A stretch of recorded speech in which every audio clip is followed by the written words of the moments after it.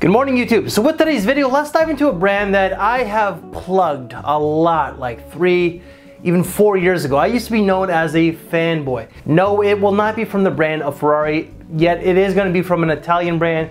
And today we're going to be talking about Ermenegildo Zegna Florentine Iris. And the decant that I wanted to use for this video, well, when you're a bit of a hoarder of fragrances, like your collection is kind of out of control, including the samples, it's kind of hard to find where the actual proper sample is.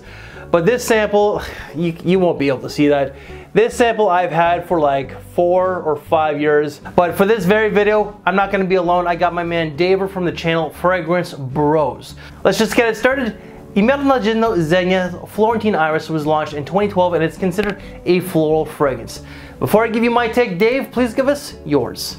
Hey everyone, David here with Fragrance Bros. Thank you, Chad, for having me on. Really appreciate it. And I also really appreciate the sample you sent me. So Florentine Iris is an interesting fragrance. I actually really like the perspective that Ermenegildo Zegna has. I really like how kind of elevated they are. And I also like that they have kind of their own bergamot that they use and they put in every different fragrance. I think that's really interesting. Some of their fragrances I really like Javanese Patchouli I think is really great. Florentine Iris though was one that I really did not like, and I tried.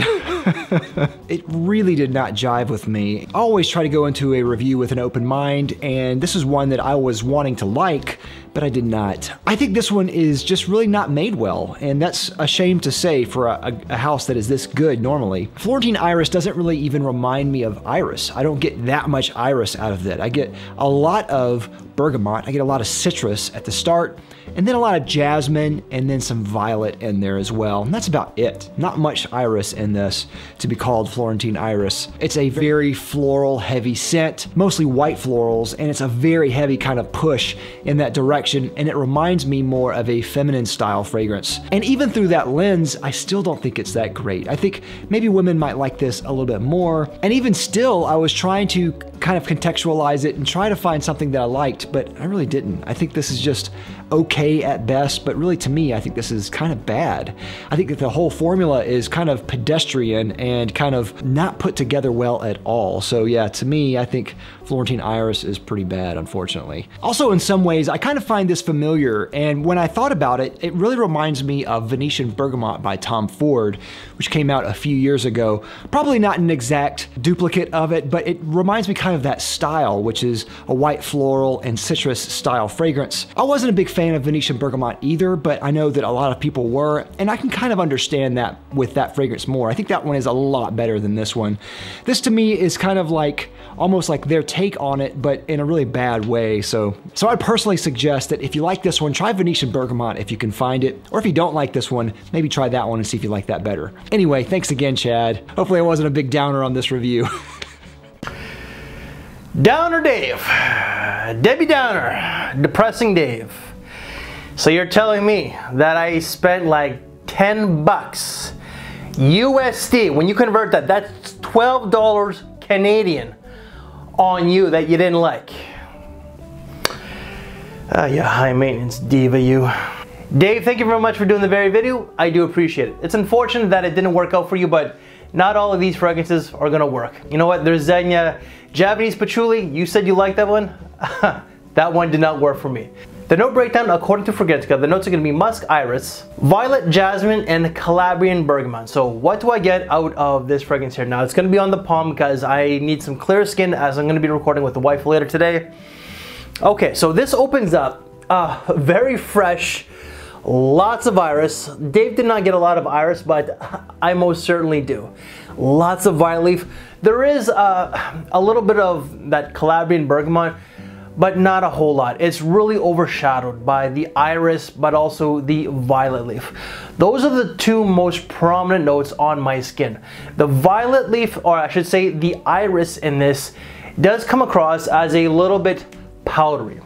And during the dry down, it becomes more of a musky base. There is that white floral, of course, as well, but the least prominent note is gonna be the bergamot, the Calabrian bergamot. The two main takeaways are gonna be the violet leaf, the iris, then it's going to be the jasmine, but it does dry down to like a musky base. This fragrance is marketed towards the men out there. I think that this could actually be unisex. plain and simple. It really does come across as a unisex kind of fragrance. It's a very gentleman-like fragrance, and I'm not saying that gentlemen are like nowadays or like feminine.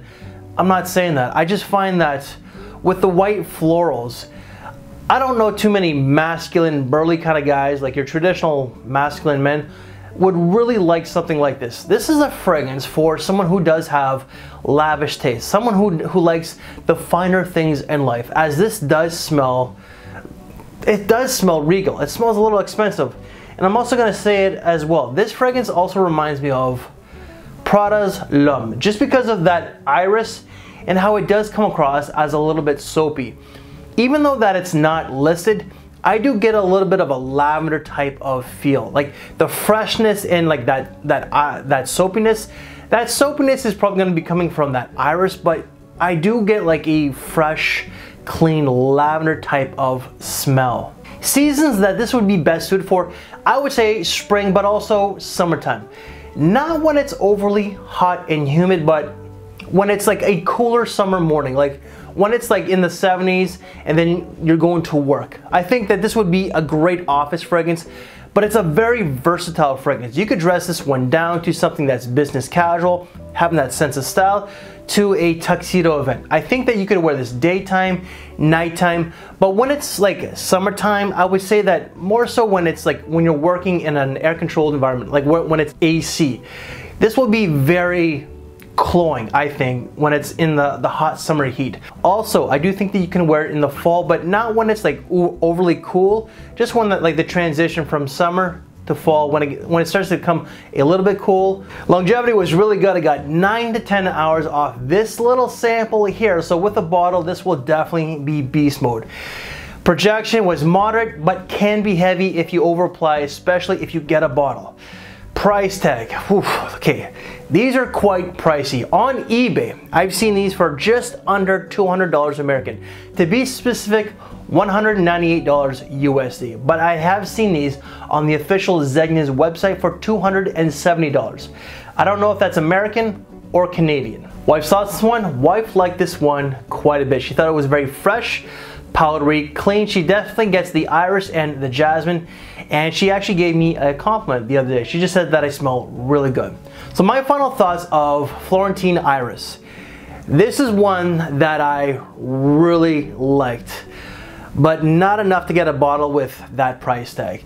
This is a very versatile fragrance. This is a signature versatile fragrance for a modern day gentleman who has some of those old school values. This really, to me, a traditional burly masculine alpha kind of guy is not gonna like this one just because of that powderiness to it.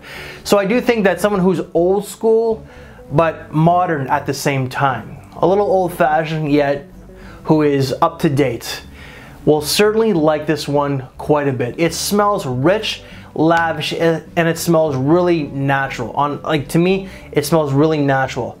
I get a lot of the powderiness, and this is all about skin chemistry. Dave really does not get a lot of that iris, so you're gonna have to try this one out for yourself. But for me, this is a 4 3/4 out of 5. The downfall is that price tag. I just don't think it's worth the price tag. I can get a Creed, an Acqua di Parma, for cheaper than this. A lot of these designer luxury brands, they have some great scents, like the Ferragamo line, the Zegna line, the Hermes line, but they're not worth that price tag. In my opinion, they are not. Yet this does smell fantastic. If you can get this for under $200, then do so. So guys, that is my quick little review, but also Dave's review of Zegna's Florentine Iris. I'm going to attach Dave's links down below just in case you haven't checked them out. Dave's been around in the community for a long time, including myself, so we're one of the last few remaining old farts in this community. So please make sure to check him out. Great guy. His tastes are a little bit more refined than mine. I don't do too many reviews like this, but this one here, I most certainly did. So Dave, thank you so very much. If you want to see some other, let's say some designer luxury fragrance reviews, then please check out this side here. And if you want to check out some, some smell rates on some designer luxury brands, then please check out this side here. Thank you for your time, take care, and also make sure to give this very video one of these. Thank you for your time, take care, and I'll see you later. Thanks for watching, everyone.